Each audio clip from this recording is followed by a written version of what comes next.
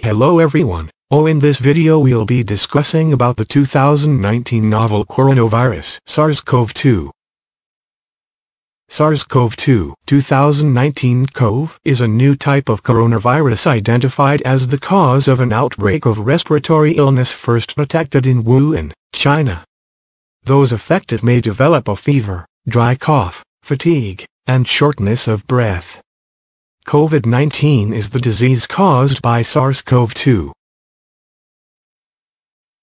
The coronavirus COVID-19 is affecting 110 countries and territories around the world. The Coronavirinae family consists of 4 genera based on their genetic properties, including genus Alpha Coronavirus, genus Beta Coronavirus, genus Gamma Coronavirus, and genus Delta Coronavirus. Host range and tissue tropism show a lot of variation among different CoVs.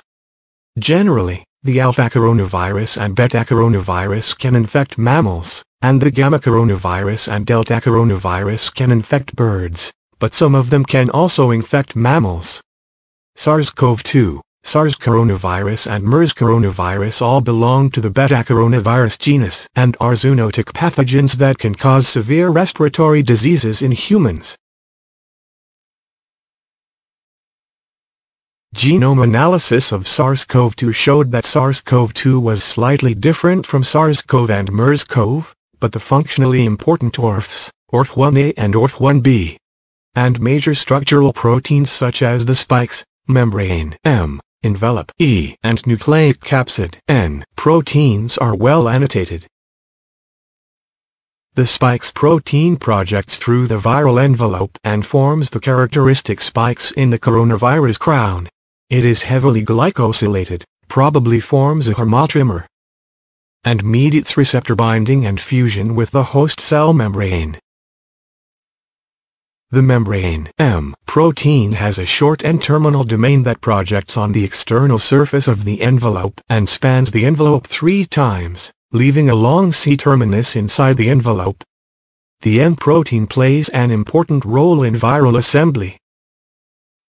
The nucleocapsid protein N associates with the RNA genome to form the nucleocapsid.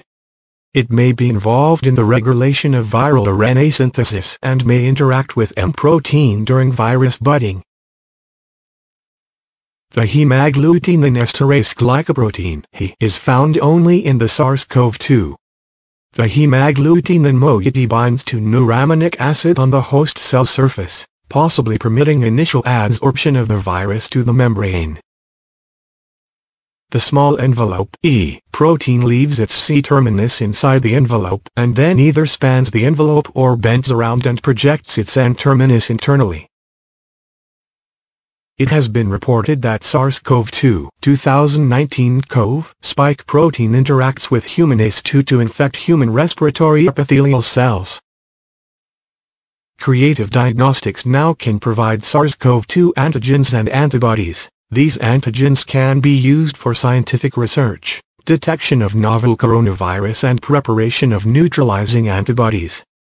These antibodies are useful for researchers interested in viral research.